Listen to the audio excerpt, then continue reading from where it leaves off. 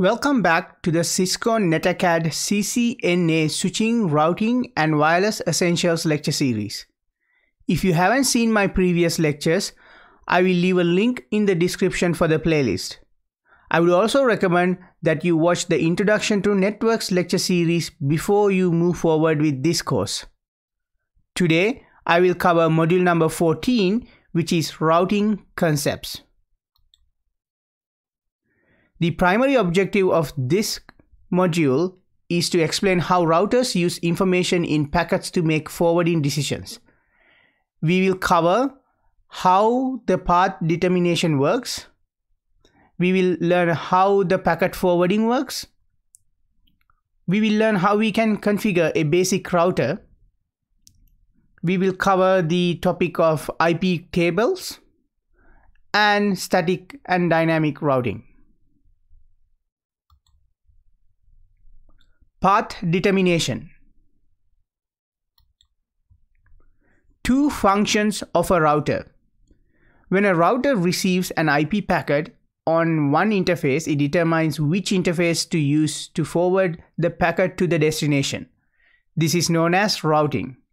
The interface that the router uses to forward the packet may be final destination or maybe a network connected to another router that is used to reach the destination network.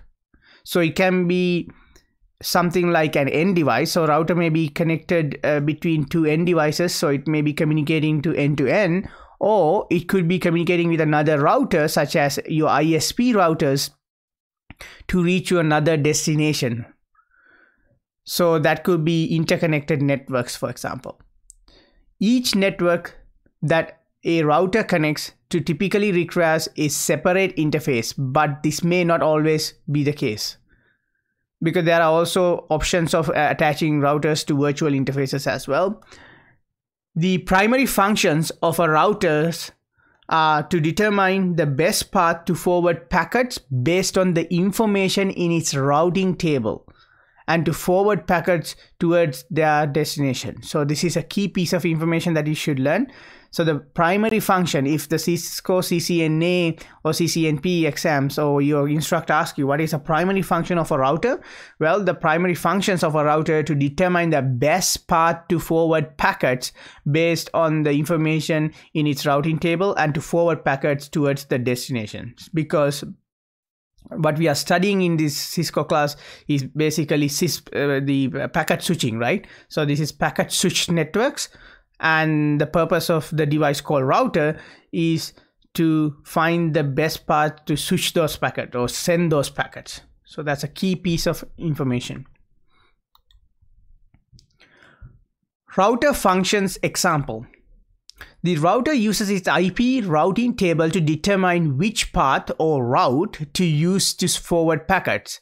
So in this diagram on the right hand side, the R1 and R2 will use their respective IP routing tables to first determine the best path and then forward the packet. So on the right hand side, you have this network. You have the R1 and you have the R2, and they are connected across the, via some kind of a connection. And then we have a local area behind R2 and you have a local area behind R1. So we have two local area networks that are interconnected between each other using two routers. On router 1, if you look at the configuration, under show IP route command, you can display what kind of routing is happening here. And right here, we see that they have used the path. This router have selected that path where, the routing going to happen across this network. So this is the path that they have chosen. So this is a useful command that you can use in labs to check what kind of best path is used by your device. So that's an example shown as a screenshot. But again, I will go through these labs on separate videos. But yeah, that's an example of how you can check that information. Best path equals to longest match. So the best path in the routing table is also known as the longest match, and there's a reason for that. The routing table contains route entries consist of a prefix, which is the network address, and the prefix length. For there to be a match between the destination IP address of a packet and a route in the routing table, a minimum number of far left bits must match between the IP address of the packet and the route in the routing table. The prefix length of the route in the routing table is used to determine the maximum number of far left bits that must match. So the longest match is the route in the routing table that has the greatest number of far left matching bits with the destination IP address of the packet. The longest match is always preferred route. So the longest match is the always preferred route. So therefore the term the prefix length will be used to refer to the network portion of both IPv4 and IPv6 addresses. And that's a term that you will hear in this class as well as my next few classes as we go through these lectures. So for now, just remember why we call best path is also equal to the longest match. That because of in routing table, we have route entries consist of a prefix, which is a network address, and a prefix length, and therefore to have a match between the destination IP address and a packet, and the destination MAC address of a packet and a routing table, a minimum number of far left bits must be matched. So that's what you need to remember. I will be posting a separate, more comprehensive video that is complementary to Cisco classes but is not part of a Cisco slide set on subnetting and as well as prefixes and how you can separate network portion from the host portion of a IP address and etc. later sometime. But for now, just remember the best path is also equal to the longest match and the reason behind it. In our next few slides, we will look into how these are done in how this IPv4 longest match works. But you will get more familiar with this as we go through other lectures as well, especially my lecture on subnetting and prefixes. But next few slides, we will briefly go over how these binary numbers works with respect to IP addresses. So IPv4 longest match example. In the table below, you can see there is an IPv4 packet that has the destination IPv4 address of 172.16.0.10. And it's right here. This is the destination IP address. And you can also see its binary written on the right hand side and the address in binary. So the router has 3 route entries in its IPv4 routing table that match this packet. They include the 172.16.0.0/12, 172.16.0.0/18, and 172.16.0.0/26. So they have those 3 items. So they have 3 matching routes in the routing table. Of the 3 routes, the 172.16.0.0/26 has the longest match and would be chosen to forward the packet. So if you look at these 3 routes, this one has the longest match to the destination IPv4 address, because if you look at the 172.16.0.10 and it's binary and you compare with 172.16.0.0/26, you can see the longest match. It has the most matching positions in the binary, and therefore that would be the one that would be chosen to forward the packet. For any of these routes to be considered a match, there must be at least the number of matching bits indicated by the subnet mask of the route. So at least the number of bits, that is indicated by the subnet mask of the route has to match between the destination IPv4 address and the routing entry, route entry that we have here. So that is a key thing that you should also learn. Again, it's kind of confusing if you just go through this lecture only and just listen to me speaking about reading off of a slide like this. So that's why I will be posting a separate video on subnetting and how the binary formats work and how prefixes works on my YouTube channel later. And again, when I post that, I will try to leave a card here up here on the right hand corner, or leave a link in this video's description, so you'll have a better understanding of it. Right now, I assume you have a very good understanding of how subnetting works, and you are very good at converting decimal numbers into binary formats. And I assume that you know how this these binary formats works. Okay, so because this is an advanced class, this is an advanced course, I expect you to know certain things that if you're not familiar with, it may be difficult for you to understand. Okay, so I'm sorry about that, but however, I will post separate videos associated with subnetting and binary numbers later sometime. So the IPv6 longest match example. In here, an IPv6 packet has the destination IPv6 address of 2001:db8:C000:99, right? So that is the destination IPv6 address. This example shows 3 route entries, but only 2 of them are valid match, with one of these being the longest match. The first 2 route entries have prefix lengths that have the required number of matching bits as indicated by the prefix length. The third route entry is not a match because its /64 prefix requires 64 matching bits. So in here we have a destination, IPv6 address now instead of IPv4, and which is 2001:db, so on and so forth, at /48. And we have the 3 route entries in IPv6 in this particular router, and you see this one does not match at the 64 bits because it's /64 and it doesn't match all the way to this one. So this one does match up to 48. It has a 48 bits match, and it has the longest match here, and this one is 40 bits, and it doesn't match as much as this one, but but they both matches, but this one has the longest match. Again, if I was a student who just look at this table, I guarantee you have no idea what I'm talking about.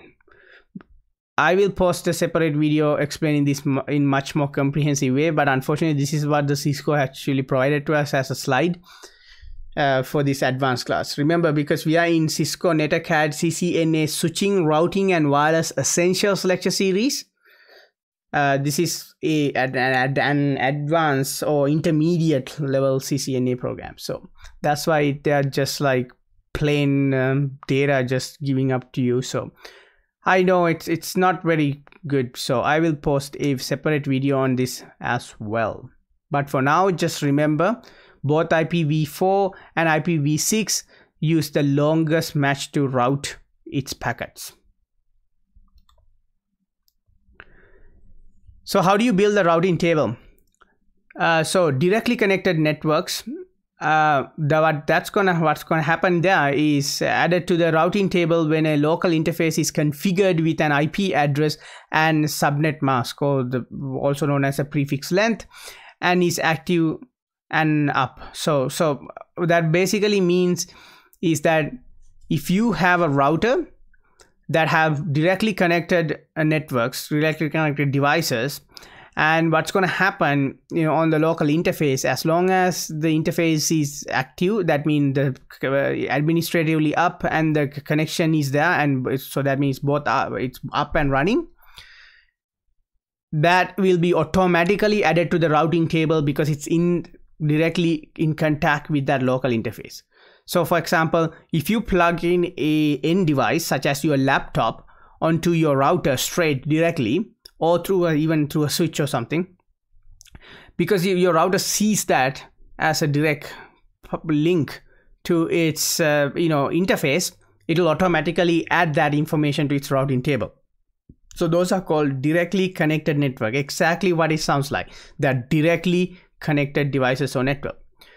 The other one called the remote networks. So the networks that are not directly connected to the router are called remote networks. And the router learns about the remote networks in two ways. One called static routes, the other one called dynamic routing protocol. So in static route method, the router would add to the routing table when the route is manually configured. So as a system administrator or network technician, you'd go into a Cisco router or other routers, and then you add a static route.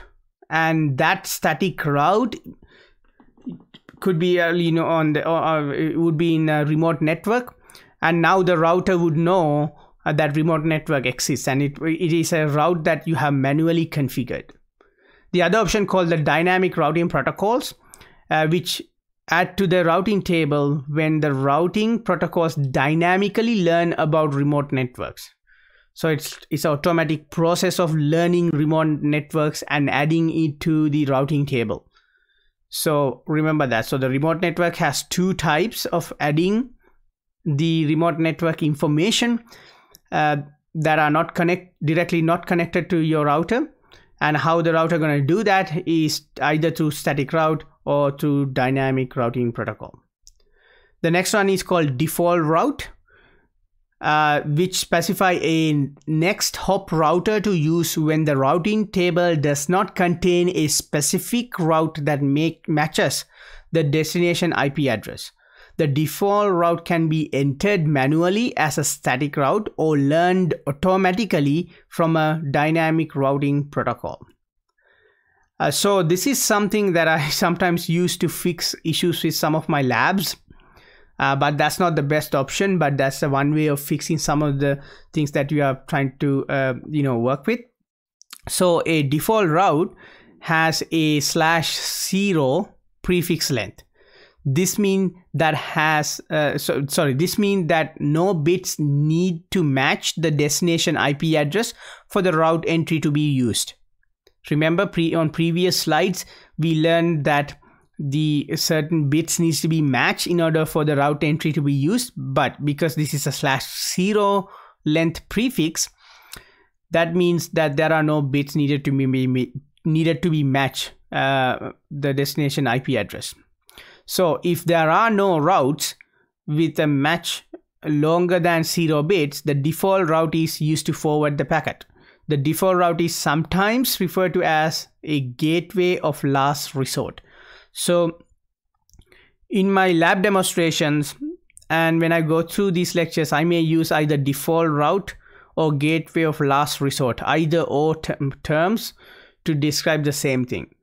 So in this class, in this course for your lectures and lab exams, you should know the differences between the directly connected networks, remote networks, default routes, and their specifications and how they operate. And you should also know that the remote networks can be static routes or can be dynamic routing protocols. So those are key pieces of information that you should remember for your exams and quizzes. Packet forwarding.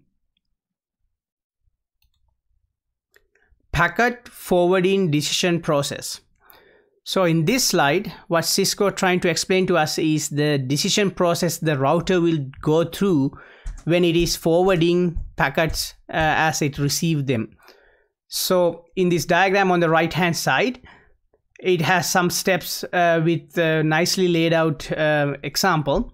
And then that would explain on the left hand side with some information on how this decisioning process works. So when the packet is received by your router in the inputting interface, that means the ingress interface. Remember from the previous lectures, ingress stands for inputting and exiting interface is known as egress interface or exiting interface. So when the router first receives the packet from the interface, which is the inputting of that packet, ingress interface, the first thing it's going to do is look at the sections of that packet. So we have a data link header, we have the destination IP address, we have the rest of the IP packet, and then we have the data link trailer. Then the router examines the destination IP address in the packet header and consult its IP routing table. Remember, we learned in our previous slide how the IP routing tables are made. So now the router actually going to use that routing table to check if there is a match in this routing table that is associated with this destination IP address. So if the router finds the longest matching prefix in the routing table, what's going to happen is the router going to encapsulate the packet in a data link frame and forward it out the egress interface or the exiting interface. So if this IP address matches to an entry in this routing table, it's going to have the information about the exiting interface that it needs to be forwarding. So what the router going to do, it's going to encapsulate that packet in a data link frame and forward it out that exiting interface. So the destination could be a device that is connected to the network or the next hop router. So this matching IP address may belong to an end device such as your laptop or a computer or a printer, some kind of a device, for example. Or it could be the next hop router. It could be another router from your ISP or somewhere else, for example. So this is the 4 steps for forwarding packet. But however, if there is no matching route entry, the packet is then going to get dropped from your router. So again, this is a really good summary of how packet forwarding decision process works on your router. So I will quickly go over again. The packet comes in, the router examines the destination IP address within that packet, see if it matches with the routing table. If it does match with an entry within the routing table, it knows which exiting interface or egress that needs to be sent out. So it's going to encapsulate it and send it out that interface to the destination. It could be an end device or the next hop router. But if there is no match for this IP address in its routing table, the router will then discard that packet. However, that is not going to happen if you have a default route or something else that is set up. The default route is set up in your router. So that we will discuss that in a later. But for now, that's the process that you should know. After a router has determined the best path, it could do the following. Forward the packet to a device on a directly connected network. So in this case, if the router entry indicates that the exiting interface is a directly connected network, the packet can be forwarded directly to the destination device. This is basically what is happening in Ethernet LAN. To encapsulate the packet in the Ethernet frame, the router needs to determine the destination MAC address associated with the destination IP address of the packet.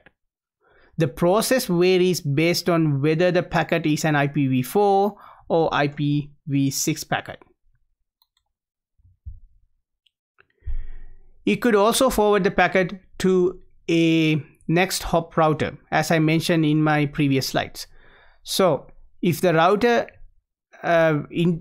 figure out that it going into a next hop router, so the route entry would indicate that the destination IP address is a remote network, meaning a device on network that is not directly connected. So what's going to happen in here is the packet must be forwarded to the next hop router. The next hop address is indicated on the route entry. So if the forwarding router and the next hop router are on an Ethernet network, a similar process will occur to determine the destination MAC address of the packet as described previously. So The process would include ARP and ICMP v6 neighbor discovery. Remember, we have gone through them on our previous lectures. If you don't remember ARP and ICMP v6 ND, you should check my previous lecture. But the process is basically similar. So the difference is that the router will search for the IP address of the next hop router in its ARP table or neighbor cache, instead of the destination IP of the packet. So in here, as opposed to the previous example where the packet gets forwarded to a device that is directly connected, when you compare that to a packet that being going into a next hop router, the major difference is that the when it is forwarding to the next hop router, the router will search for the IP address of the next hop router in its ARP table or the ND cache or neighbor cache, instead of the destination IP address of the packet. Because directly connected, you can use the destination IP address of the packet, but in next hop you can't. Please note, this process will vary for other types of layer 2 networks. So keep that in mind. Another option is to drop the packet, because there is no match in the routing table. So if there is no match between the destination IP address and a prefix in the routing table, and if there is no default route setup, then the packet will be dropped. So the key piece of information here is that, especially when we are doing labs, we may create some default routes to get around this issue. So the packet only gonna get dropped if there is no match in the routing table and its destination IP address, or there is no default route. That's when the packet get dropped. So just because of there are no match between destination IP address and the prefix in the routing table, it's not gonna get dropped if there is a default route. So keep that in mind, because keep that in back of your mind, because that's gonna come up on your labs and lectures as we go through these courses. End-to-end packet forwarding. The primary responsibility of the packet forwarding function is to encapsulate packets in the appropriate data link frame type for the outgoing interface. So I'm going to repeat that again. The primary responsibility of the packet forwarding function is to encapsulate packets in the appropriate data link frame type for outgoing interface. And remember, the primary function of a router is basically to packet switched your network, because we are doing packet switching in networking, right? So that's why. So for example, the data link frame format for a serial link could be point-to-point protocol, also known as PPP, high-level data link control protocol, also known as HDLC, or some other layer 2 protocol.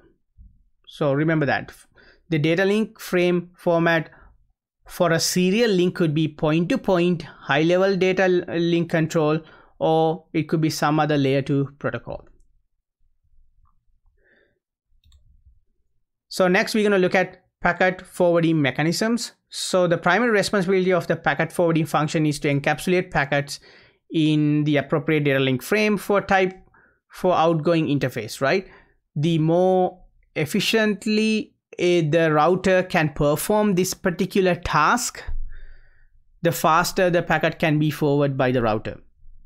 Because nowadays, especially in 2022, our entire goal in the industry to make the system as fast as possible, right?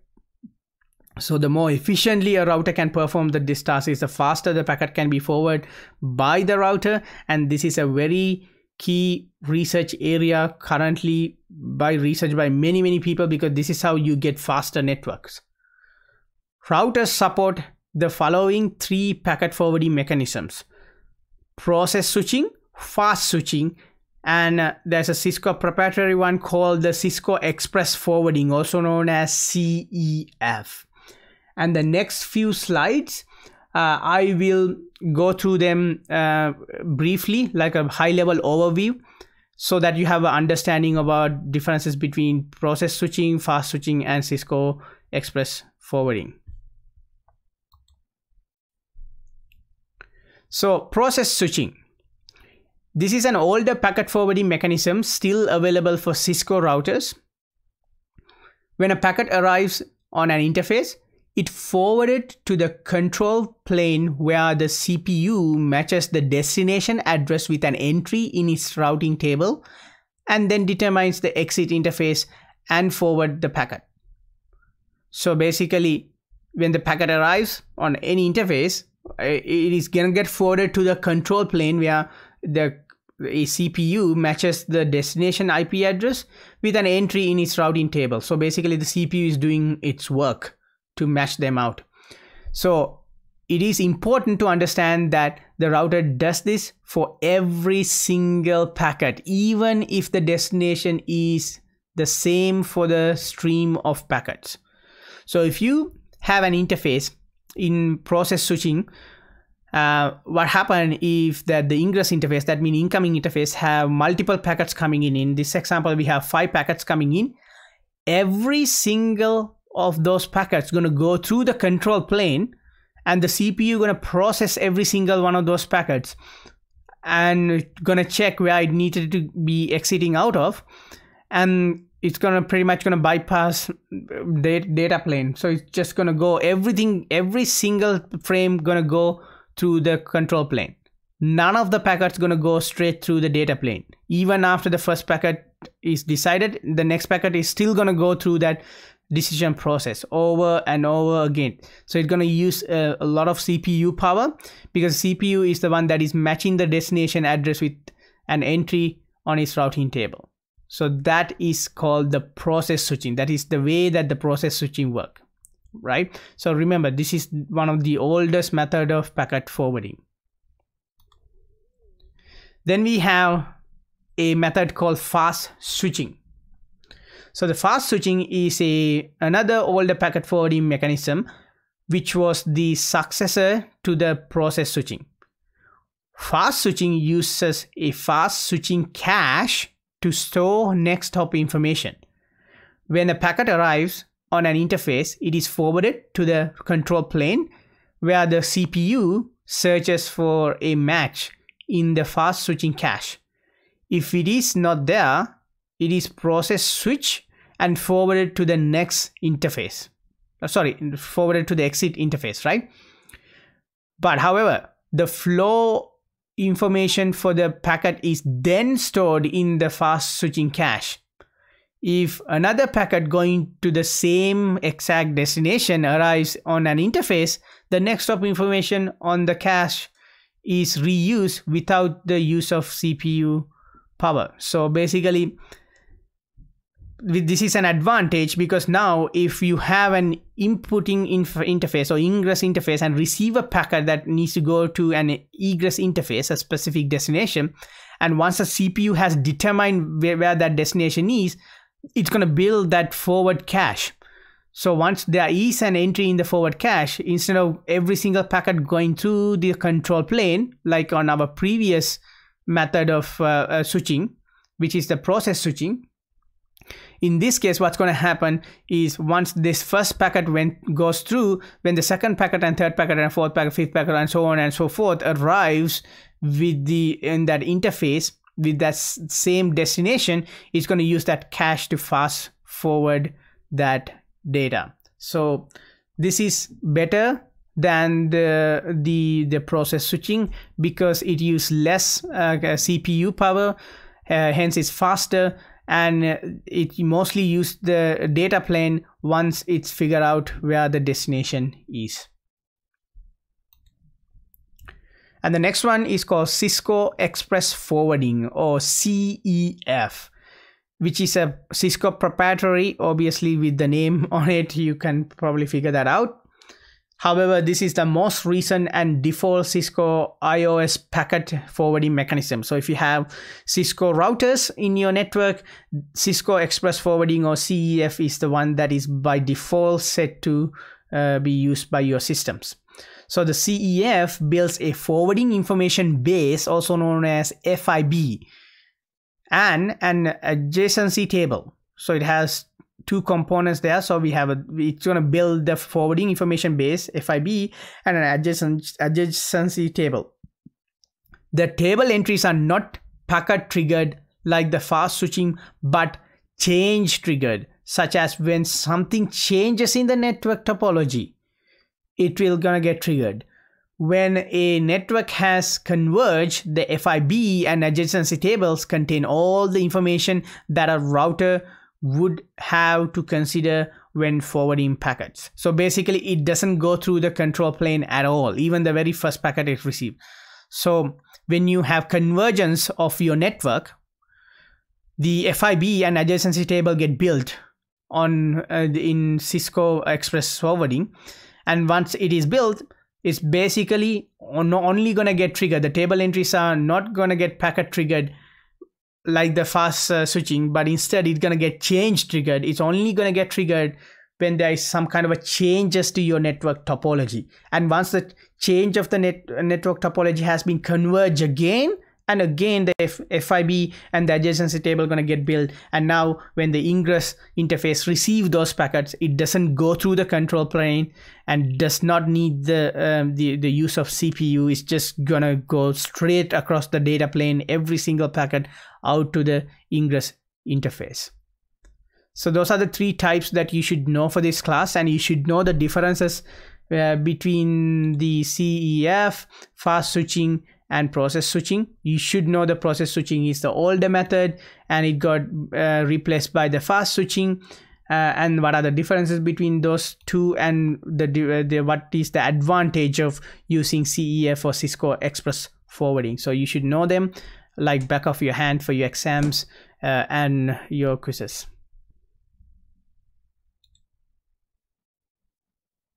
Basic router configuration review. So in this topology, we have two routers. So router 1 here and router 2 here. And then we have a ISP router, which is a remote router. And this will be used in the next few discussions that we're gonna look at. And this is where the lab comes into play in a lot in this module. Again, I will build this topology on a Cisco Packet Tracer or even G, and I will go through this process on a separate video. But for now, remember this topology because next few slides don't have the image of this topology. However, we will be discussing this topology and how we can configure these routers and configurations on next few slides. So we have a PC here, a switch here, which is connected to this router 1, and we have PC here and a switch here, and it's also connected to this R1. And on the other network that is connected across another router here, we have the PC here, we connected to the switch 2, and a PC here connected to the same switch 2, and that switch 2 is now connected to the outside router provided by your in the ISP. So that is the basic topology, and you should roughly remember these IP addresses as well. What I would do if you're studying this for the first time and you don't have access to this slide set, for example, I would take a screenshot of this and have it on a side of your screen or somewhere so that you have an idea about what I'm talking about in next few slides, because this is an important diagram that describes the topology that we are working on next few slides. Configuration commands. So this is basically should be a review for you, some of these commands, because we have gone through them in my previous lecture series as well as this lecture series, and I will go through them in my lab demonstration as well. So when you take a router right out of the box, especially Cisco routers, you will have the default host name with just router like that. And now what you need to do is you need to change some configurations, host names and stuff like that. So the first step we're going to do with the router 1 on our topology. So if you look at the topology here, we are looking at this router right now. We are working on this router. So what we're going to do, we're going to go into CLI and then we're going to go enable or EN, and we're going to go config terminal or config T. That is a short form. And then you're going to enter the host name. So again, there are short forms and Cisco is using here long form. So it's host name, and we're going to rename it to R1 because it's very convenient and easy to remember, and it matches with our topology name. So you can use HOR1 or just you can type hostname R1, and we're gonna secure the router. So you're gonna go to the security process. So we're gonna enable the passwords. In here is line console passwords as well, and line VTY passwords, and we also do the password service password encryption here, and we also enter the banner MOTD. So all of this is a basic configuration of any router that you're gonna take right out of the box, as any Cisco router that you take out right out of the box, right? So next we're gonna do, what we will do is to set up this router 1 or R1 to do what we need to do to make this network works, right, as it described here. So the first thing is we're going to issue the command IPv6 unicast routing, because that will enable the IPv6 routing. Again, I have gone through this in my previous videos. Please go and watch it, and when I post my lab videos, I will go through them again so that you have an understanding of how this works. So next we're going to go into the interface 000, because if you look at this diagram, if you look at here, the interface 000 is right here. So we're going to go in there, which is the gigabit 000, and we're going to name it so it's easy. So it is a link to LAN 1. Why? Because this 000 is linked to this LAN 1. This is the LAN 1, this is LAN 2, right? So that's right. So we're going to name link convenient name, and we're going to give the IP address associated with that. We're going to give the IPv6 address associated. And most importantly, a lot of students forget this during lab exams. You have to issue the no shutdown command. If you do not, this, just because of you enter this information doesn't mean that port is active, that interface is active. That interface probably inactive, most likely. So you're going to issue the no shutdown command. Then you're going to go to the next interface, do the same process, you're going to go to the next interface and do the same process. And finally, don't forget to do the copy running config, startup config. Again, there are short forms for this, copy run config and copy start config, for example. And what that's going to do, it's going to save this into the memory of your router. So if the router gets rebooted or for power cycle for whatever reason, it will have this configuration saved. Because if you don't do this, what's going to happen is if power cycles or router get rebooted, you're going to lose everything that you have done up here. So make sure you do that. Again, I won't go through this in any more detail, but you should know this by now, because we've already gone through a lot of theory associated with this, and I will do this lab on a separate video. There are verification commands that you can use to verify what you did there was correct. So the common verification commands that we're going to use is a show IP interface brief, show running config interface. Then you can enter the interface, whatever the interface that you're going to look at. So you show running dash config interface fface G000, for example, or G000. For an example, you can use the show interfaces, show IP interface, show IP route, and you can obviously use the ping. Ping is like the most common, basic, fundamental command that all of you should be using for testing and troubleshooting your network, right? Remember, as network technicians and engineers, ping is our good friend for every single time we have a connectivity issue or you need to test your connectivity, right? So the other one is a trace route, which is not here as shown here by Cisco, but that's another one I use. So in each case, we replace IP with IPv6 for the IPv6 version of that command in Cisco IOS. So if you have a Cisco IOS device like a router or a switch, you can basically put IPv6 instead of IP, and it would do the same thing. So you can go show IPv6 interface brief, or show IPv6 interface, and that, or show IPv6 route. It'll show the IPv6 information. So you can in each case replace just IP with IPv6, and these commands would work. The filter command output. So filtering command can be used to display specific sections of output.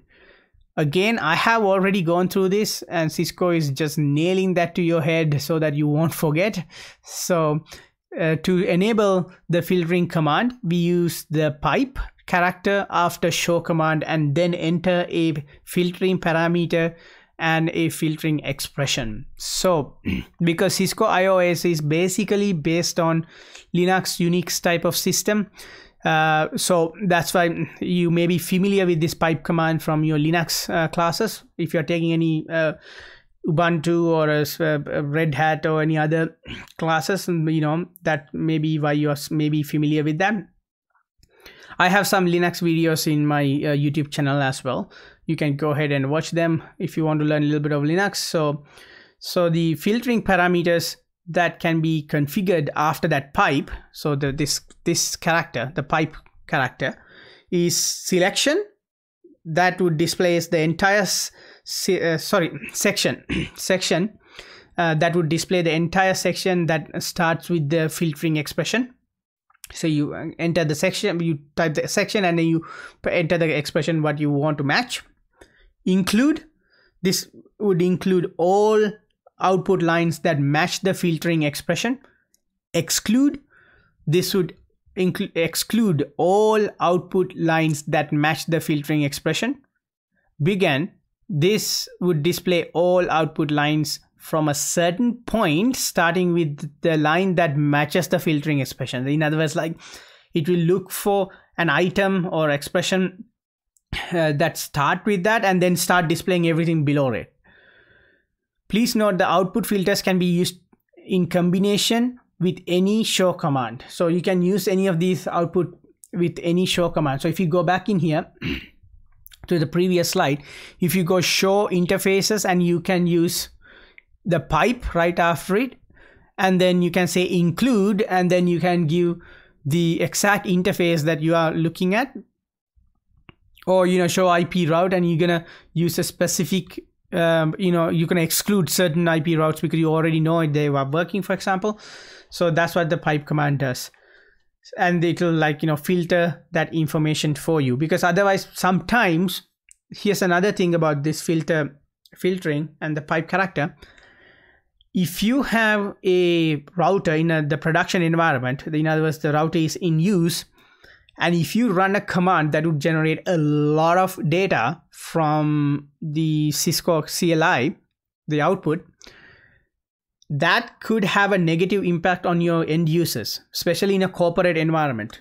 If you have large number of users connected to one single router, that happens especially in small businesses, and you run a command that's going to show up a whole bunch of troubleshooting data on your Cisco device, that's going to use up some CPU.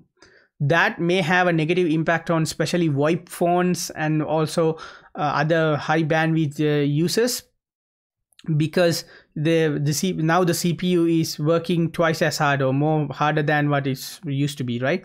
So the pipe command would help you to also mitigate having your device outputting way too much data, as also help you narrow down what items of interest. So whatever the items of interest. So that's an important thing that you should remember. There is a packet tracer file available through your Cisco NetAcad called Basic Router Configuration Review. If you have access to this packet tracer file, please go ahead and download and do them. If you do not, I will try to find a copy and post to my website sanuja.com so that you can go ahead and do it. Again, I will go through these packet tracer files on separate videos later sometime. IP routing table. Route sources. A routing table contains a list of routes to known networks. Prefixes and prefix lengths would be in the routing table. The source of this information is derived from the following: directly connected network, static routes, and dynamic routing protocols. We briefly went over these three types on our previous slides. The source for each route in the routing table is identified by a code. the common codes includes the following. So if you are using a Cisco router, these are the common codes you're going to see within your routing tables on your Cisco device. So the L identifies the address assigned to a router interface. C identifies a directly connected network.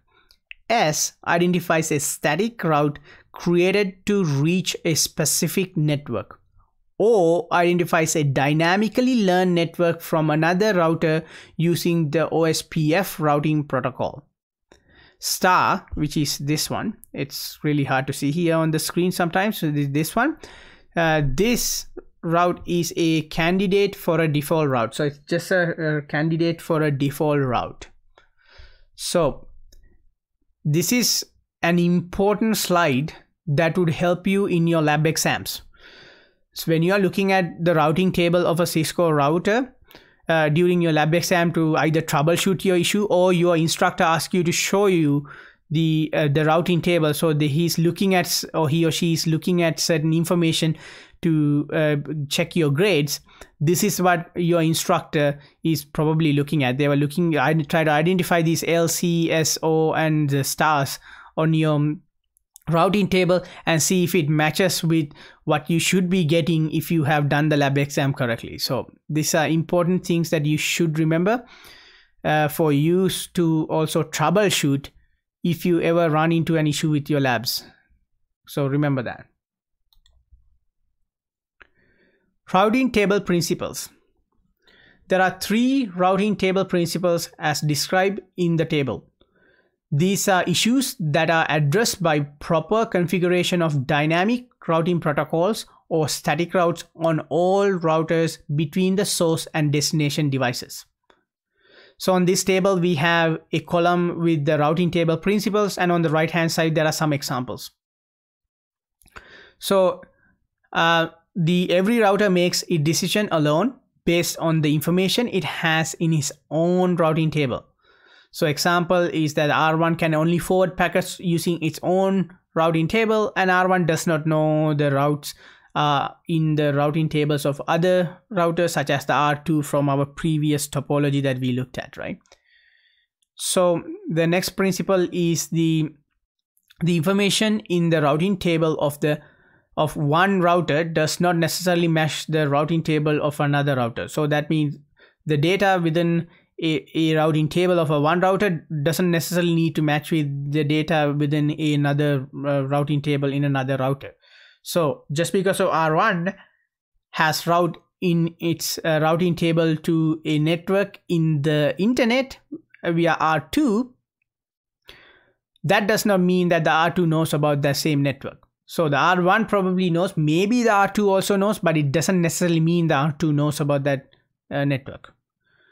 So that's an example there. And the next concept is the routing information about a path does not provide a return routing information. So the routing information about a specific path from source to destination doesn't mean that it also provides the destination to the source routing information. They're in the backwards, you know.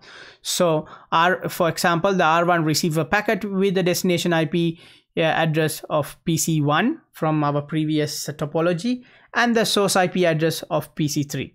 Just because of the R1 knows how to forward the packet out through its G000 interface, it doesn't necessarily mean that it knows how to forward packets originating from PC1 back to the remote network of PC3. So remember that.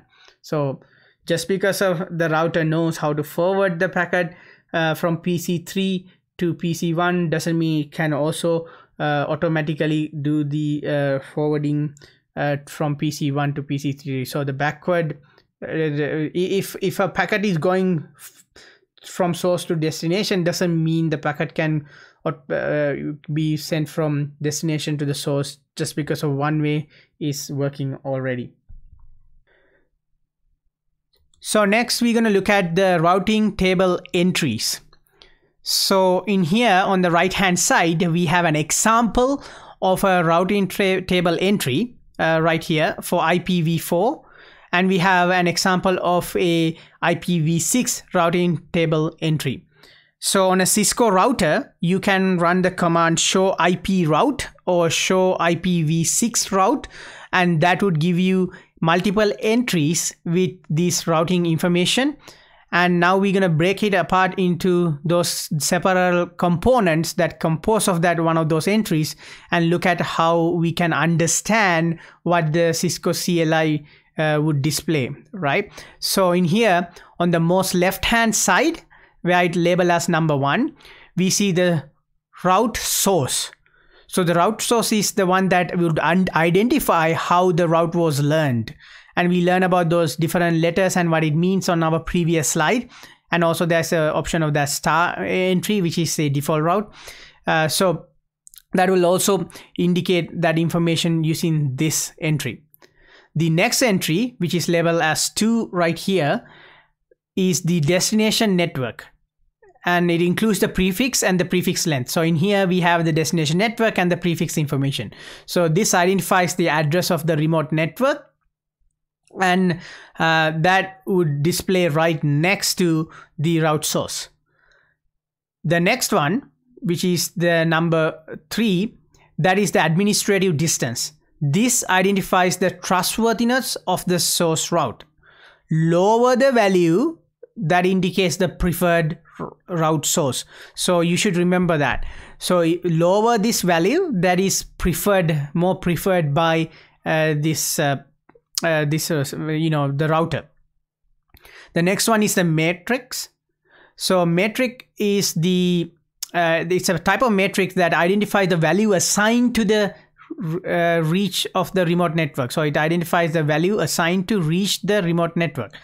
Again, the lower this value, it shows the preferred route. So lower this value, that is the preferred route. So that's why the administrative distance and matrix come into play. These 2 items become more important in our future courses and future lectures.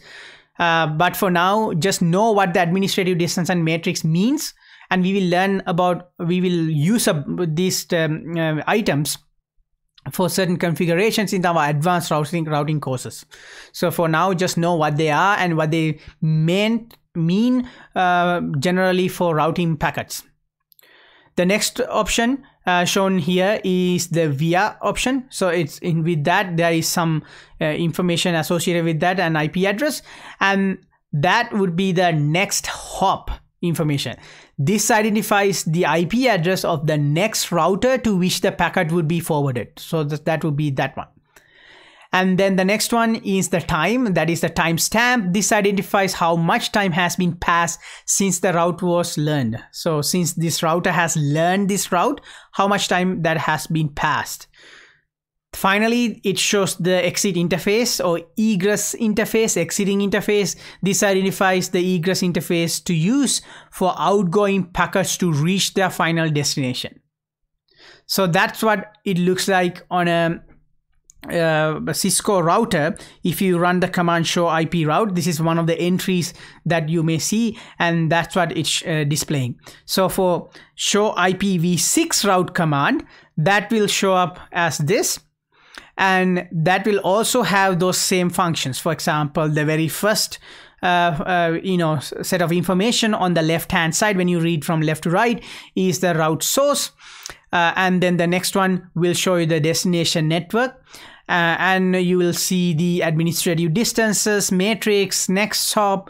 The timestamp is the only one that is not actually displayed here on the IPv6 information, but the timestamp is basically not part of the IPv6 routing table, but it is part of the IPv4 because of the way that the IPv6 and IPv4 routing tables work. So that's why it's not displayed on the IPv6. Okay, so please note the prefix length of the destination network specify the maximum number of far left bits that must be matched between the IP address of the packet and the destination network. In other words, the prefix for this route to be used. So know that as well. So in this page, in this slide, what you need to understand is these different types of items that shows up when you run either show IP route for IPv4 and show IPv6 route for IPv6 routing tables. And also know that the IPv6 routing table doesn't have the timer, so that number 6 unit is not shown on here because it's not part of the IPv6 routing. Why? Because that's the way IPv6 routing works. If you understand how the differences between how IPv4 packets are switched and IPv6 packets are switched, you will understand why it's not that important, the timer. So again, if you don't remember IPv4, IPv6 concepts, like the basic fundamentals, you can watch my previous videos. Directly connected networks.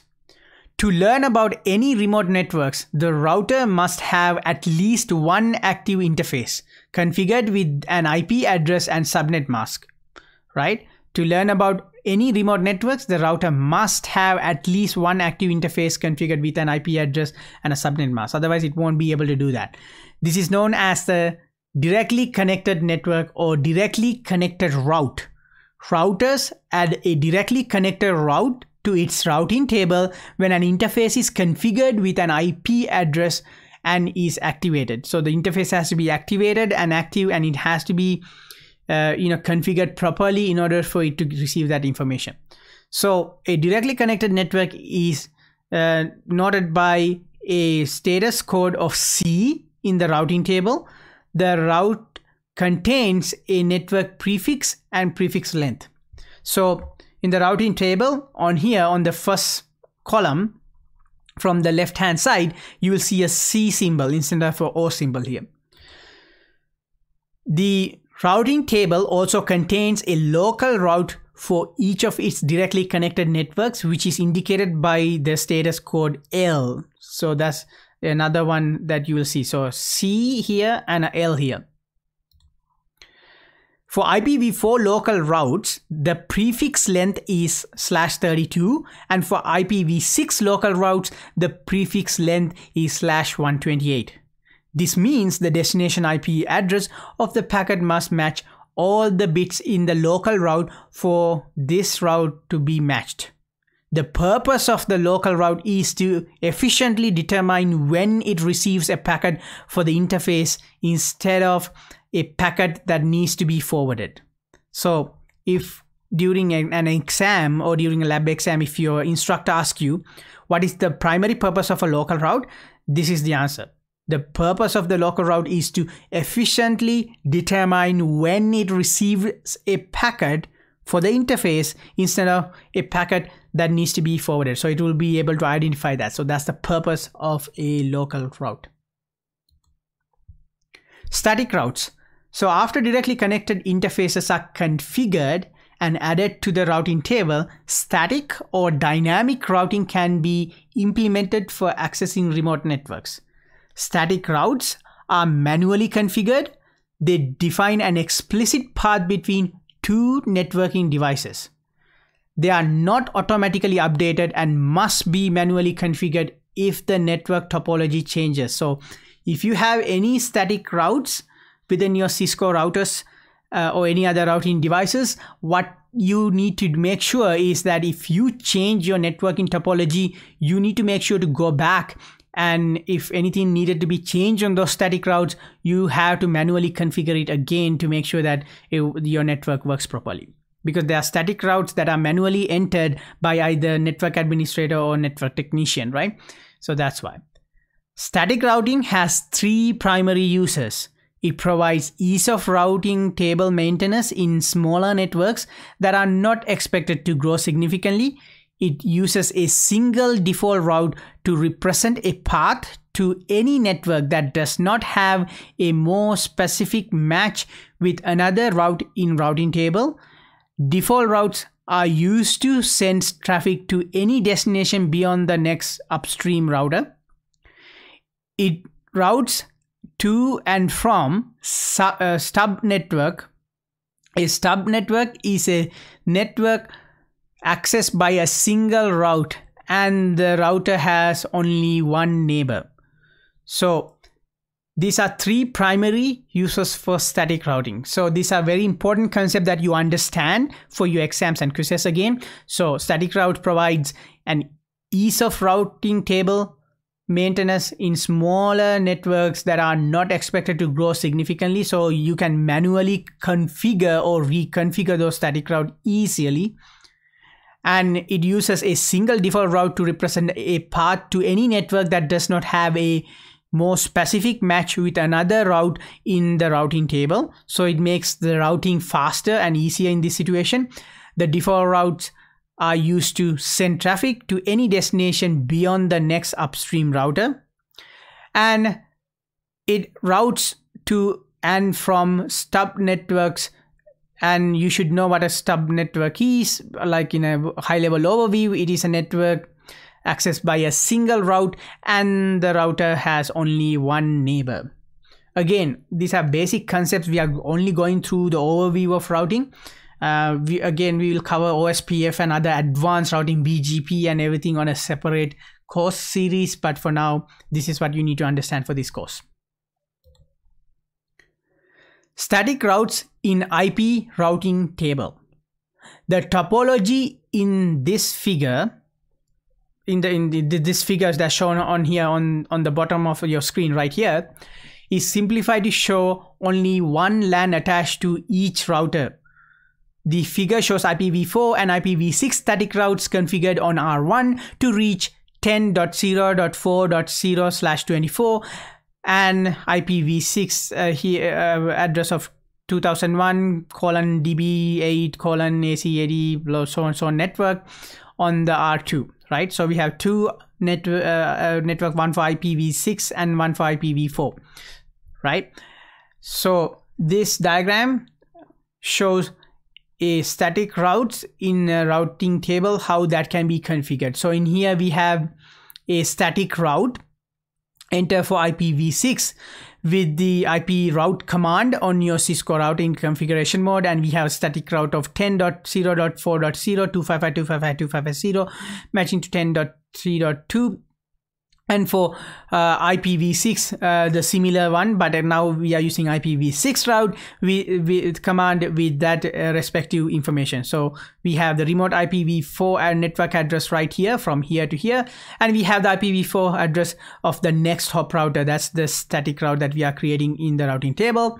And the same thing happening for IPv6, but now we are dealing with IPv6. We are using the slash notation here.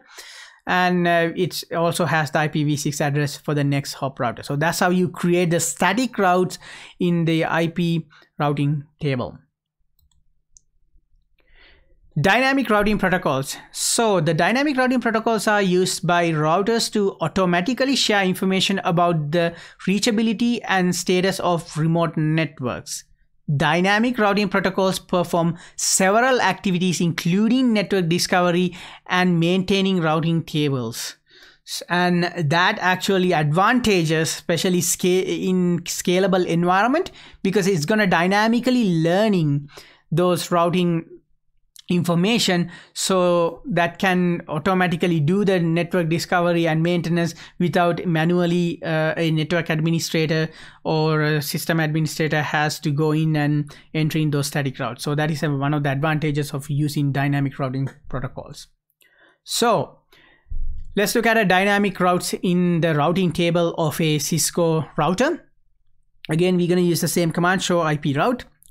So in here, we have OSPF is now being used in our sample topology to dynamically learn all the networks connected to R1 and R2. The routing table entries use the status code of O, which is the symbol O that on the left-hand side, to indicate the route was learned by OSPF routing protocol. Both entries also include the IP address of the next hop router via the IP address information.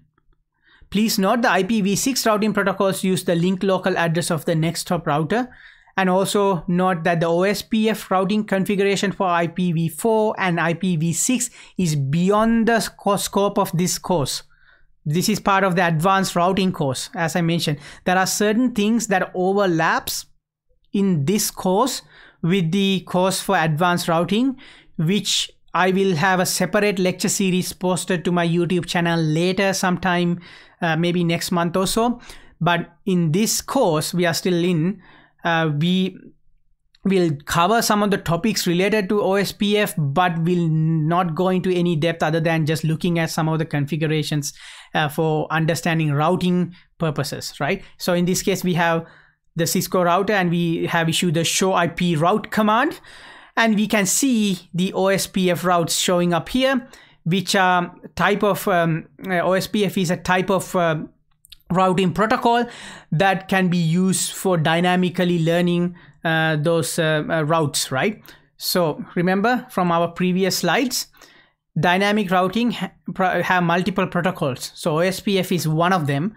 In this example, we happen to have that OSPF set up, and we see that information showing up right here on the most left hand side. We have O indicating that is a dynamically learned OSPF route in that routing table. So for this course, as I mentioned before, we will not discuss OSPF, but I will discuss the OSPF in much more detail in depth in our advanced routing course coming up next. Default route.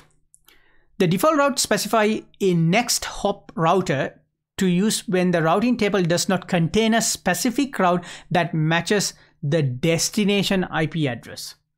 A default route can be either a static route or learn automatically from a dynamic routing protocol such as OSPF we just look over.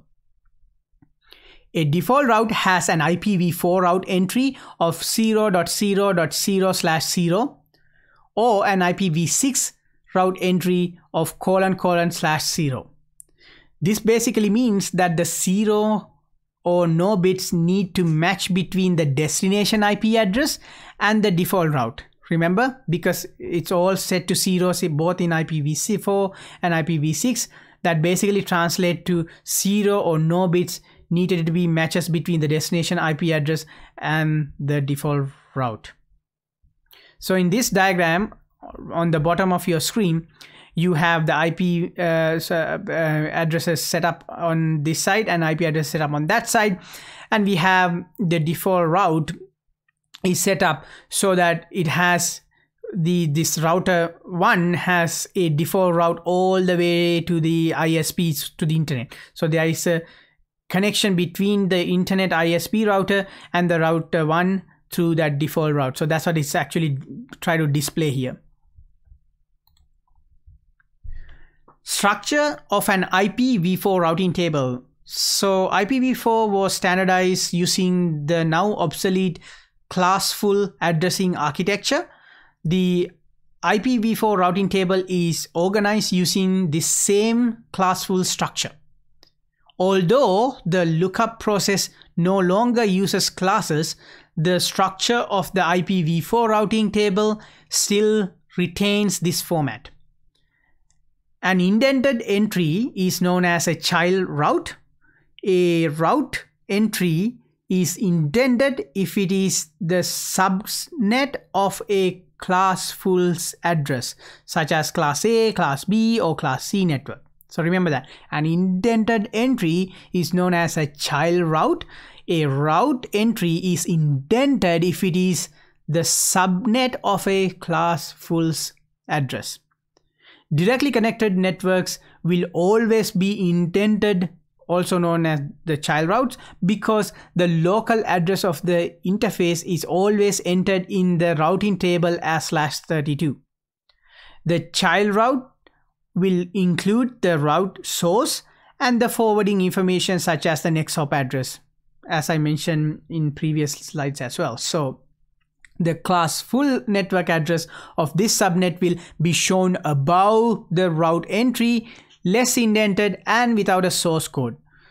The route is known as a parent route. So that route in this case is known as a parent route. So the class full network address of subnet will be shown above that route entry and not indented or less indented and without a source code, and that is known as a parent route. And I will actually show you a image, a screenshot of that given to us by Cisco on our next slide. So right here we have run the show IP route command, and we came up with a bunch of data that we are looking at right here. So an intended entry is known as a child route, right? A route entry is intended if it is the subnet of a classful address, as I mentioned on from my previous slide. And you can see that right here, these are intended entries right here, intended entry right here, intended entry right here. So those are the one there. The directly connected networks will always be intended or child routes because the local address of the interface is always entered in the routing table as /32s. So if you look at /32s, that's showing directly connected, and that's showing as little bit indented. Right here it says L, but it is indented. It's not right here, it's indented one more time, right? So that's right. So the child route will include the route source, all the forwarding information such as the next hop address. The classful network address of this subnet will be shown above the route entry, less indented and without a source code, and that route is known as the parent route. So this is less indented, and that will be considered as a parent route. So again, I will go through them on a real live lab demonstration and post to my YouTube channel on a separate video, and that's going to happen for next few slides as well. So the concept of classful addressing was never part of the IPv6. So right now we are looking at the structure of an IPv6 routing table as opposed to IPv4 routing table. Remember, on Cisco iOS, if you type show IP route, that will give you IPv4 routing table. But if you change this IP to IPv6, show IPv6 route, that will show you the IPv6 routing table. And in this case, we are not using the classful addressing because that was never part of the IPv6 when it was implemented. So the structure of an IPv6 routing table is very straightforward. Every IPv6 route entry is formatted and aligned exactly the same way. So every single, see, this is an entry, this is an entry, this is an entry, this is an entry, and all of the entries have the same indentation, and it will just give you the information such as directly connected or otherwise with that routing entries. So those are the two differences. So those are the differences of two types: the IPv4 routing table and the IPv6 routing table. Administrative distance. Again, this becomes more important in our advanced routing classes that I will be doing in the next few months. But you should still know what an administrative distance and how it works, and at least basic concepts associated with it. So I will go over that in next few slides so that you have a better understanding for your exams and quizzes for this class. So a route entry for a specific network address, prefix and the prefix length can only appear once in the routing table. However, it is possible that the routing table learns about the same network address from more than one routing source, except for very specific situations. Only one dynamic routing protocol should be implemented on a router. So except in very specific cases, which I go over later in a separate course and video, only one dynamic routing protocol should be implemented on a router. Each routing protocol may decide on a different path to reach destination based on the metric of that routing protocol. This raises few questions. They include: how does the router knows which source to use, and which route should it install in the routing table, right? So the Cisco iOS uses what is known as the administrative distance, also known as AD, to determine the route to install into the IP routing table. The AD represents the trustworthiness of the route. The lower the AD or the administrative distance, the more trustworthy that route source going to be. So as I mentioned before, lower is better in this situation. The table on the right hand side lists various routing protocols and their associated administrative distances. For this course, you don't need to know what these routing protocols and various routing methods and the administrative distance. Only thing you need to know is the lower the administrative distance, better it is. You don't need to know these things. However, you have a basic idea that there are different routing protocols such as EIGRP, BGP, OSPF, RIP, and internal BGP, etc., etc. And the administrative distance is different for each one of them. So if there is static route configured and you also have the OSPF route, it's always going to prefer the static route because that has the lowest administrative distance compared to OSPF, for example. I will go through BGP, EIGRP, OSPF, and RIP in an advanced routing course, but for now, just know that there are different protocols and the administrative distance always increases as as you go away from the directly connected and static routes. So directly connected and static routes has the lowest administrative distance. Therefore, that would be the first preference.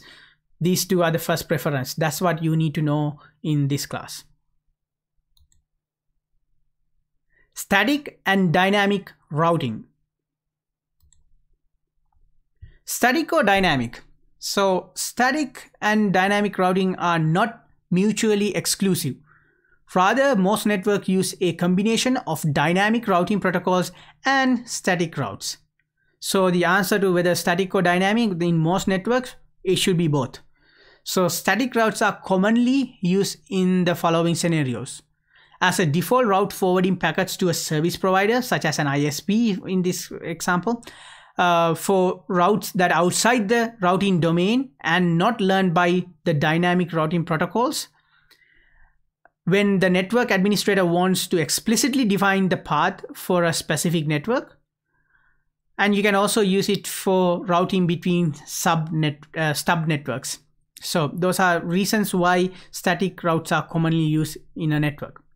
Static routes are useful for smaller networks with only one path to an outside network. So only one path to the ISP or the internet or your outside campus. They also provide security in a large network for certain types of traffic or links to other networks that need more control. As I mentioned, like having two campuses connecting to each other, you can use a static route. So it provides more security, making a connection between those large networks, and it provides that control, more administration control of that system. Dynamic routing protocols are implemented in any type of network consisting of more than just a few routers. So dynamic routing protocols are scalable and automatically determines better routes if there is a change in the topology. Remember, as the English term dynamic, what it really means is it's very dynamic. It's going to automatically determine the better routes if there's a change in topology. So administrator doesn't have to go and change anything in the configurations of routers if the topology changes. So dynamic routing protocols are commonly used in these scenarios. So in network consisting of more than just a few routers, so you have multiple routers across your campus network, for example, when a change in the network topology requires the network to automatically determine another path. So instead of an administrator going and changing everything, you can quickly, this will automatically decide everything. For scalability, therefore, as a result of scalability. So as the network grows, the dynamic routing protocol automatically learns about any new networks. So you don't have to go around and change all the configurations. So the table shows the comparison of some differences between dynamic and static routing. And for your exams and quizzes in this class and this course through Cisco CCNA or through your academic institution, you should know the differences between dynamic routing and static routing very well. So this is a really good slide that you can pause or take a screenshot of and know these two differences. So these two, for example, dynamic routing and static routing has different configuration complexity. So the dynamic routing is independent of the network size, but the static routing increases with the network size. So topology changes, as I mentioned, dynamic routing automatic, static routing, the administrator, you as a human, has to do the topology changes required configurations. Scalability, again, because it is automatically doing everything for dynamic routing, for topology changes and everything, it is highly scalable. It's very easy to implement in a complex system. Static routing is suitable for simple topologies, not very complex ones. Security. Dynamic routing, you need to be careful with your security. The security must be properly configured. But static route, because you are using static route, the known routes to your administrator, it is more secure. It is inherently secure. The resource usage, the CPU usage, memory usage, and bandwidth is higher on dynamic routing. But in static routing, the usage of CPU is lower because it doesn't need to always look for that information. Path predictability. Route depends on topology and routing protocol use, right? So in dynamic routing, if you are using OSPF, for example, when you learn how to do that in my next future lecture series, it's going to use whatever the OSPF methodology to get the path, right? So it is not very predictable. But it is predictable based on the type of methodology you use, but it's not as predictable as is the static route, because we are explicitly defining the path in static routing. So therefore path predictability is very easy because it's explicitly defined by the administrator. Dynamic routing evolution. Dynamic routing protocols have been used in networks since late 1980s, and one of the first routing protocols was the RIP. RIP version 1 was released in 1988, but some of the basic algorithms within the protocols were used on the Advanced Research Projects Agency network, also known as ARPANET, and as early as 1969. So the RIP version 1 was released in 1988. However, it has been in testing under the Advanced Research Projects Agency as early as 1969. As networks evolve and become more complex, new routing protocols emerge, as with any other technology. So this diagram that you're seeing on the bottom of the screen, we have the RIP version 1 that came out in 1988 as a standard. We had EIGRP and IGRP as early as 1982. And then as we progress to 1990s and 2000, you can see different technologies coming up. And some of them are still in use and we still use it. Like, for example, we still use, OSPF, EIGRP, BGP. Those are things and we still use, especially OSPF version 3. So, and we will cover those topics in our advanced routing lecture series that I will be posting on my YouTube channel later sometime. But for now, what you need to know is the dynamic routing protocols have been evolving since as early as 1969. So the table classifies the current routing protocols in use. So the Interior Gateway Protocol, also known as IGPS, are routing protocols used to exchange routing information within a routing domain administered by a single organization. There is only one EGP and it is called BGP.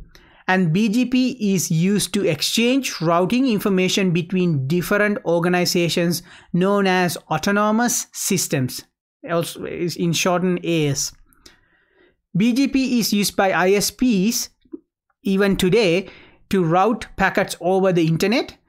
Distance vector, link state, and path vector routing protocols refer to the types of routing algorithms used to determine that best path. So in here we have the Interior Gateway Protocols listed currently in use for IPv4 and IPv6. So IPv4 we have RIP2 and RIPing, REPNG, and we have EIGRP and EIGRP for IPv6.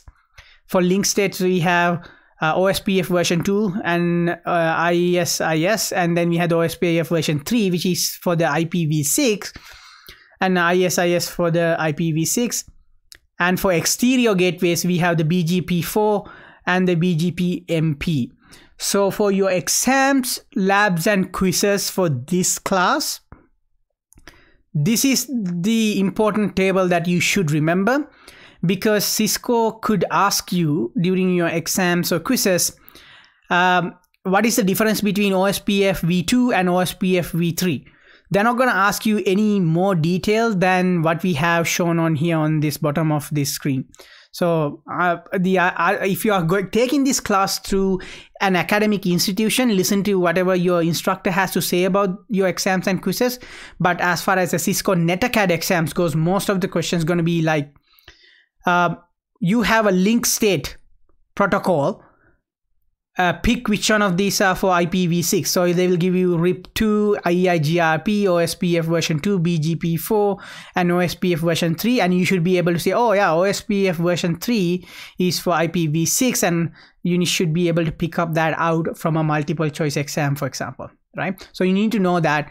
And that is an important concept. And another important concept is that the BGP is used to exchange routing information between different organizations, and they are known as the autonomous systems, also known as AS. And it is used by modern day ISPs to route packet over the internet. Dynamic routing protocol concepts. A routing protocol is a set of processes, algorithms, and messages that are used to exchange routing information and populate the routing table with the choice of best paths. The purpose of dynamic routing protocols include the following: discovery of remote networks, maintaining up-to-date routing information, choosing the best path to destination networks, ability to find a new best path if the current path is no longer available. So those are the 4 key concepts associated with the dynamic routing protocols. The main components of dynamic routing protocols includes the following: data structures. So routing protocols typically use tables or databases for their operations. This information is kept in RAM, so RAM of your router, for example. Routing protocol messages. So the routing protocols use various types of messages to discover neighboring routers, exchange routing information, and other tasks to learn and maintain accurate information about the network. And the algorithm. So an algorithm is a finite set of steps used to accomplish a task. Routing protocols use algorithms for facilitating routing information and for the best path determination. So if you are taking any programming classes, you learn in there also that the algorithm is a finite list of steps that you take to solve a problem, right? So routing protocols is basically solving a problem, and it has its own types of algorithms that it's going to use based on the type of dynamic routing protocol in use. So routing protocols determine the best path or the route to each network. That route is then offered to the routing table. The route will be installed in the routing table if there is no other routing source with lower administrative distance. Remember, the lowest administrative distance takes precedence in routing tables, right? So it's from previous slides that we have gone over. So best path. So the best path is selected by a routing protocol based on the value or metric it uses to determine the distance to reach the network. So a metric is the quantitative value used to measure the distance to a given network. So you should know that. And the best path to a network is the path with the lowest metric. So those are key concepts. So the metric is the quantitative value used to measure the distance to a given network, while the best path is a network that has the lowest metric. Dynamic routing protocols typically use their own rules and metrics to build and update routing tables. The following table lists common dynamic protocols and their matrices. So on the bottom of your screen, you have the routing protocol listed on the left-hand side and the metric that it will be using. So routing information protocol, also known as REP, uses the metric called the hop count. So each router along a path adds a hop to the hop count. A maximum of 15 hops are allowed, and the lowest hop count would be have the best option for the network, right? So the best path would be the lowest hop count. Open shortest path first, also known as OSPF. That protocol uses the metric cost, which is based on the cumulative bandwidth from source to the destination. So it's going to calculate the cost associated with the distance, so the net connection between the source to the destination. So that is based on the cumulative bandwidth. Faster links are assigned lower cost compared to the slower links that will have the higher cost. So the links with the fastest bandwidth gonna get the lowest cost, and hence the priority for the best path, as opposed to slower links that will gonna have a higher cost. You need to, in your brain, you need to opposite think. This is something that trips some of the students. So this is why I'm highlighting this. See, on the exams, sometimes you automatically think, okay, if it has a slower rate of data, so transmission, so that means slower bandwidth, shouldn't it have the lower cost? No, it has the higher cost, because in OSPF, remember, as always, lowest cost gonna have a higher rate of bandwidth, and the slowest higher cost gonna have a slower rate of bandwidth, because as I mentioned again and again, the best path network, the best path to a network is the path with the lowest metric, right? So that means the best, that means highest bandwidth gonna have the highest lowest cost associated. So that would be the best path. So the next one is the Enhanced Interior Gateway Routing Protocol, also known as EIGRP. It calculates the matrix based on the slowest bandwidth and delay values. In this case, it could also include load and reliability into the matrix calculation. And again, that has a different matrix calculation compared to the other two. So in here, what you need to remember is you should remember all of these three protocols.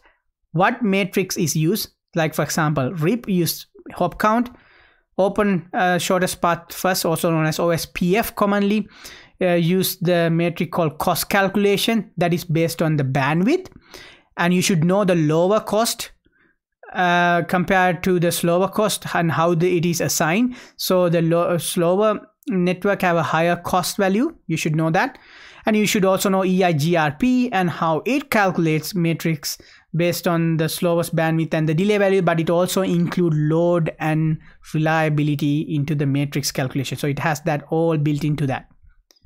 So that should be what really important for your exams and quizzes and your understanding about these different routing protocols. Please, please, please, for your exams and quizzes, do not get confused about these hop counts and how matrix values are assigned. So don't get confused that faster links have a higher value. No, in here, for example, OSPF, it is always the faster links that gonna get the lower cost value, because we are using the lowest cost for the network for the best path, right? So remember that. So that is something a lot of people get confused. Load balancing. When a router has two or more paths to a destination with equal cost matrix, then the router forwards the packets using both paths equally. This is called equal cost load balancing. The routing table contains the single destination network but has multiple exit interfaces. Remember egress, exit, egress interfaces. So routing table contains a single destination network but has multiple exit interfaces, one for each cost path. So each COS path is going to have an interface associated with that. The router forwards packets using the multiple exit interfaces listed in the routing table. So if configured correctly, the load balancing can increase the effectiveness and performance of the network. Equal COS load balancing is implemented automatically by the dynamic routing protocols. It is enabled with static routes when there are multiple static routes on the same destination network using different next hop routers. So with the dynamic routing protocols, it's going to be automatically enabled. But with static route, if you have more than one static route, that means multiple static route to the same destination, then the network will use different next it will still use the load balancing using those different static routes that configured in that router. Please note, only EIGRP support unequal COS load balancing. Again, I am not going into depth and detail on OSPF and EIGRP for a very good reason, because in this particular lecture series, in this particular lectures that we are going over right now, you do not need to know specifics of EIGRP, how we can implement EIGRP and OSPF. What you need to know is the basic high-level overview in this module. I will cover EIGRP and OSPF in extensive depth in future lectures, but for now, this is all you need to know. So that would bring us to the end of this lecture, and I will go over what we have learned and covered in this module in next slide.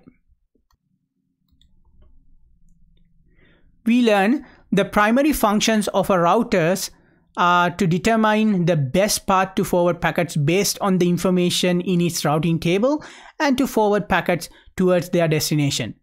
The best path in the routing table is also known as the longest match.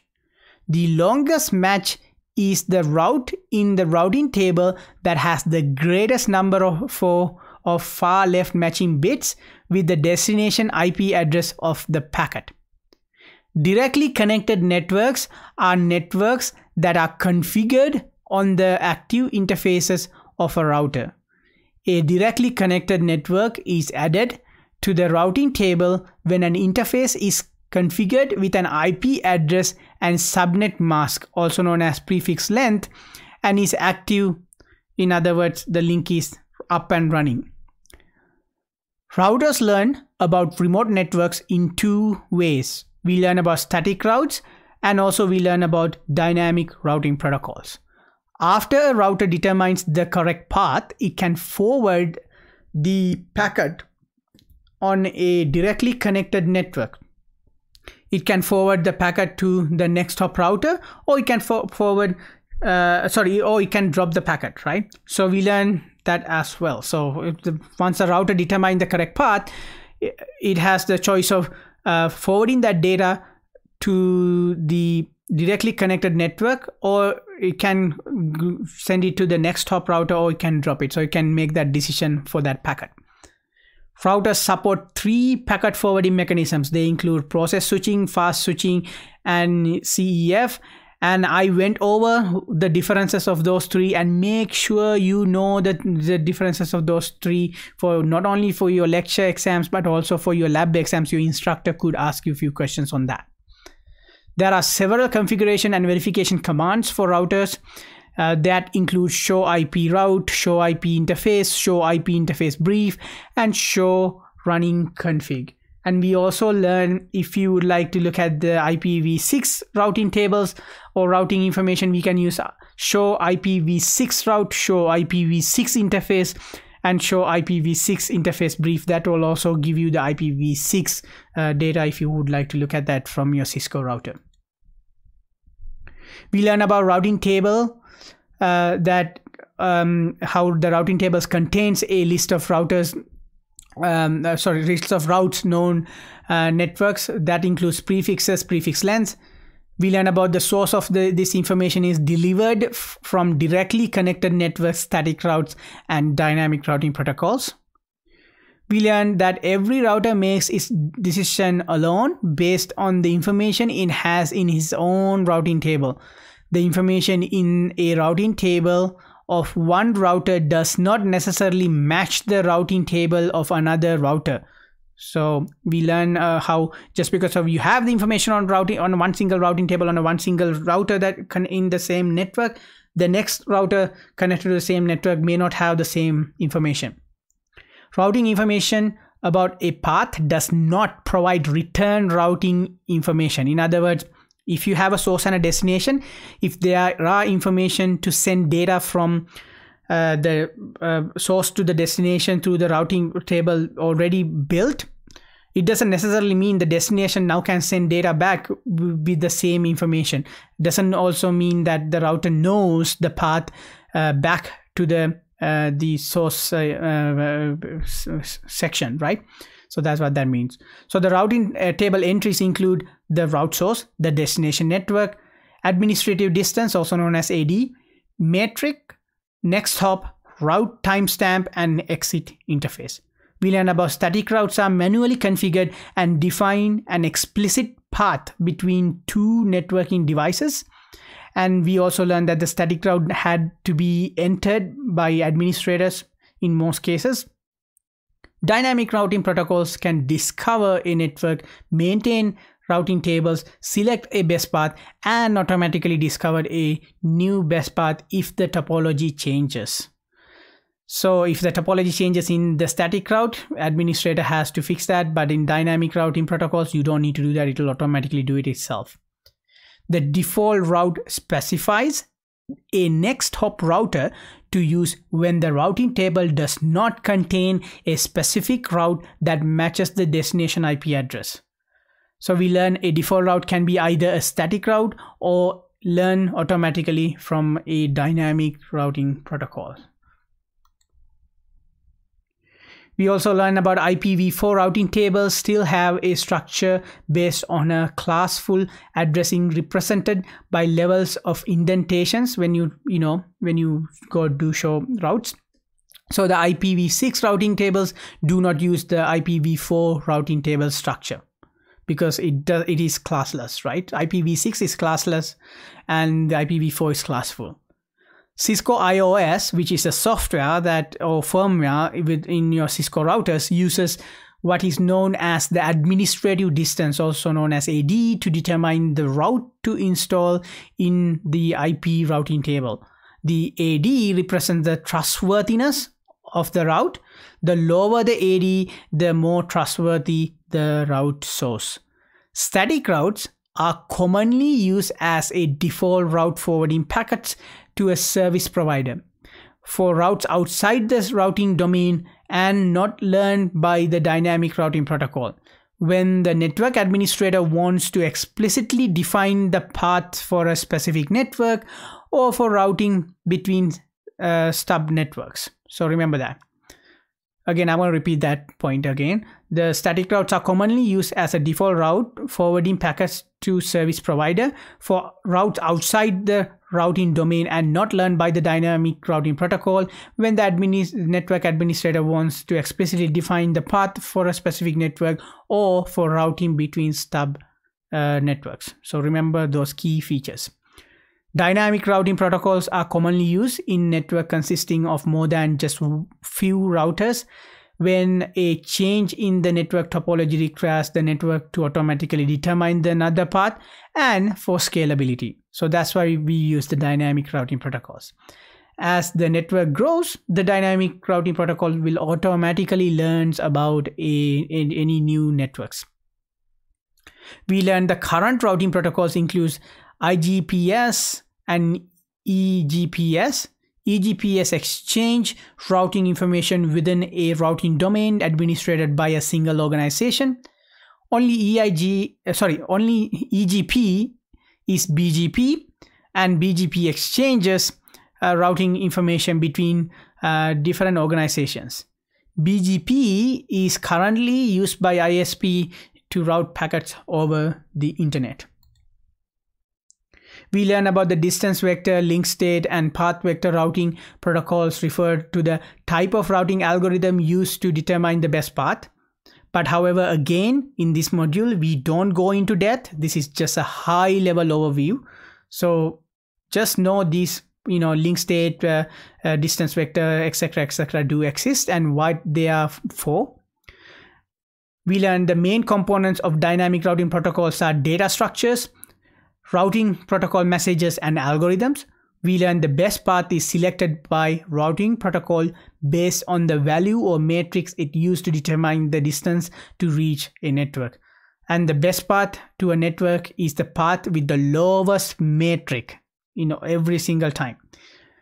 When a router has 2 or more paths to a destination with equal cost matrix, then the router forwards the packets using both paths equally.